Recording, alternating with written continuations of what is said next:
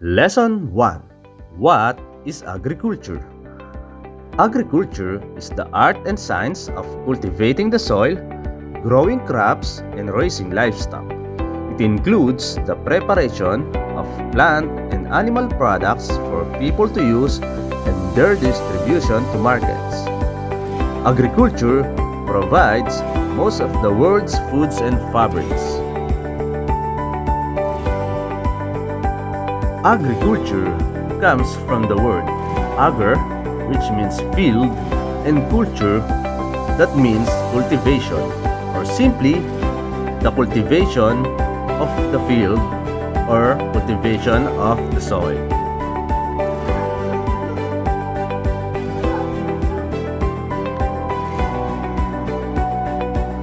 What are the importance of agriculture?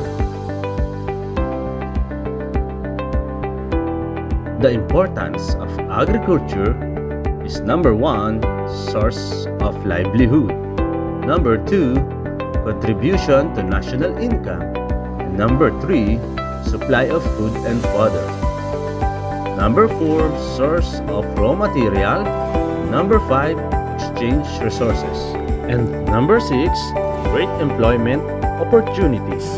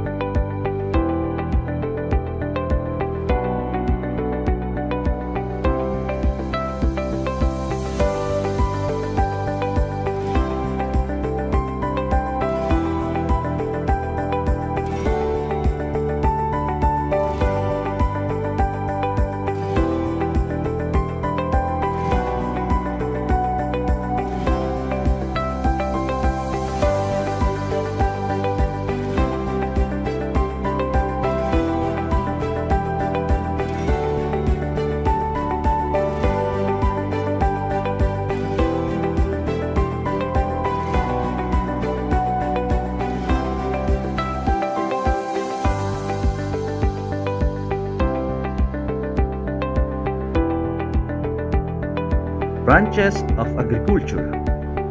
Agronomy. Agronomy deals with the soil management and the growing of crops. Horticulture. Horticulture deals with the cultivation of fruits, vegetables, and ornamental crops.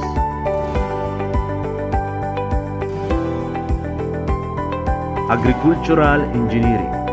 Agricultural engineering involves knowledge of farm machines and equipment. It also deals with developing new systems and practices to address problems facing agriculture. Agricultural economics.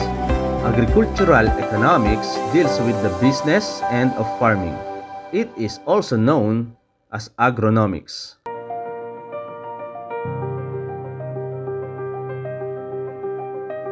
Animal science.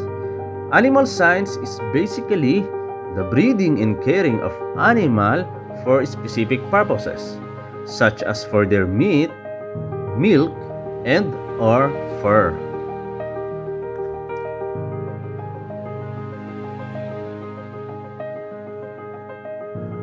Forestry. It is the production of commercial timber. Fishery science. Marine fish and island fishes, including shrimp farming. Home science. Application and utilization of agricultural produce. Direction. According to the video presentation you've watched, answer the following. 1. Define agriculture. Number 2. what are the branches of agriculture? And 3. Give 3 importance of agriculture.